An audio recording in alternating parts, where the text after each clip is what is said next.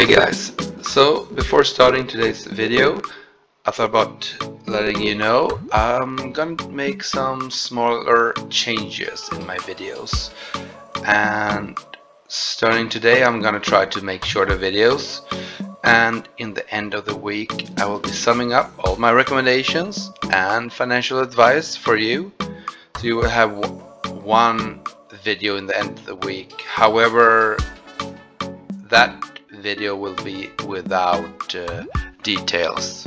But right now, so over to the video of today.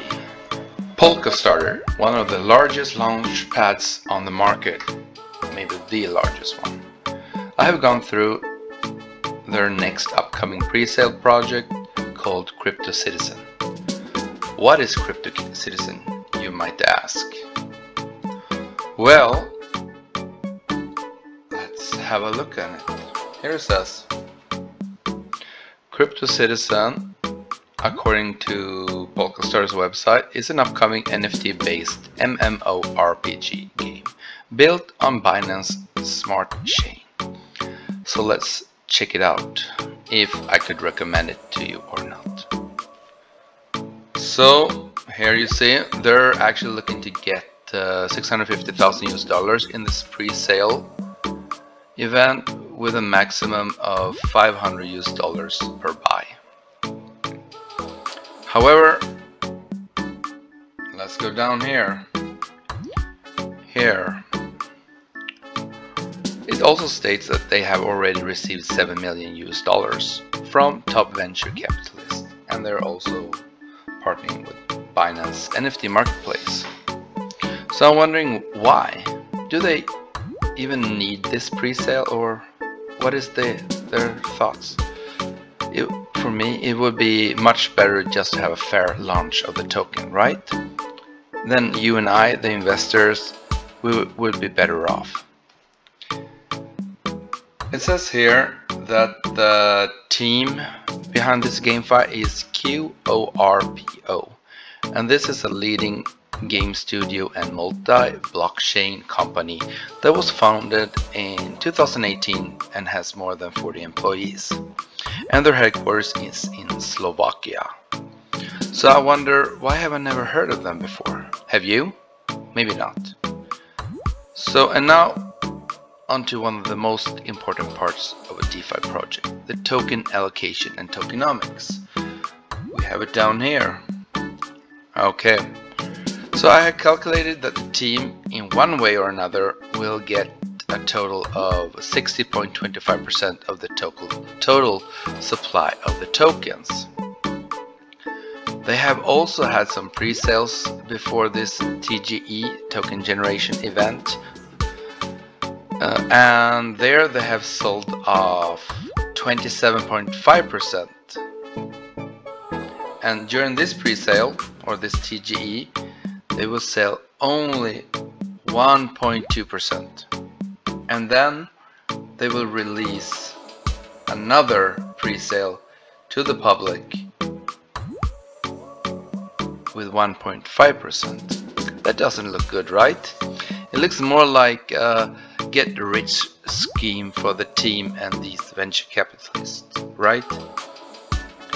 Also, I can't get the math together on this equation. They have written that the initial market cap will be $720,000. So why are they raising $650,000? The initial price, listing price, will be 8 cents or $0.08.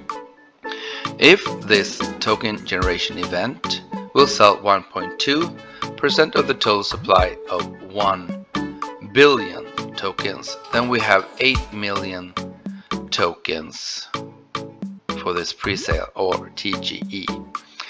So this TGE will have a price at 0.06 or 6 cents. However, take into account all the earlier tokens and the allocations to different groups. Then we have 87.75% of the total tokens already minted and distributed to other investors. 87.75% is equal to 877,500,000 tokens. Take that amount with a listing price of 8 cents, you will get an initial market cap of 70,200,000 US dollars and not 720,000 US dollars. And don't forget that Polkastarter, the largest launchpad on the market today in this bear market, has a market cap at around 51 million US dollars, 19 million less. In December of 2021, when Polkastarter had their highest market cap, they were almost at 350 million US dollars. Well, before the final verdict, let's have a look at their white paper. It's up here. I already found it. Well, I went through this, and yeah, as you can see, there's not much information on it. Yeah, it doesn't say much, more than you might be able to find in an old Nintendo game folder. Or this is even less information about the game itself. That's what the white paper should be about. One interesting part of the Cryptocitizen tokenomics, let's go back here. It's actually, where is the allocation for the TGE, the 1.2% up here, this one. It should be somewhere here in the tokenomics explained, but it's not. So where is it? It's nowhere to be found. So what is my final verdict and my financial advice to you? Well, if you, Cryptocitizen company, have gotten 7 million US dollars from venture capitalist investors, do you really need to acquire another 650,000 US dollars? I would simply have released the token, and I always prefer a fair launch. However, sometimes I do understand some percentage allocated to the team, founders, pre-sale, and so on, but that's only if you need the money. But there's also a big but here, and I do not like big buts. The total supply of this pre-launch part should never be higher than 30%, with a lock period of at least 24 months. Here we have a pre-sold of higher than 87%. Yeah. So my advice to you, financial advice, is do not buy Cryptocitizen.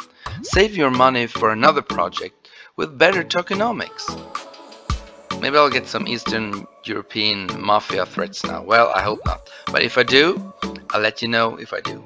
So until next time, don't forget that I'm giving away either some BNB crypto or a trip to Thailand if I get that many subscribers. And you can be one of them.